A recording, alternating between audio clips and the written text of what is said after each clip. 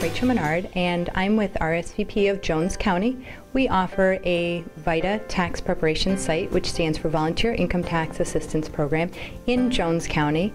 And here with me today is Gloria Lee, and she used our VITA tax site in Anamosa last year. So welcome, Gloria. And first of all, could you tell us a little bit about yourself? Well, I retired, and I'm a senior citizen from Anamosa, and really glad I used VITA. Excellent. How do you feel that the VITA tax service has helped you?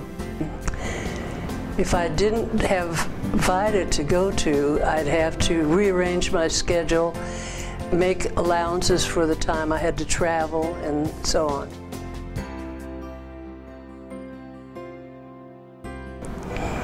Well, I had a lot of questions, and they were real good about answering anything I asked. And of course, I wanted to have my tax return done, so that was good. And being a sort of low-income person, I thought VITA was just wonderful if they're going to do all that stuff for me. Do you feel that it was a quality service that you received at the VITA site? I had a lot of questions. You guys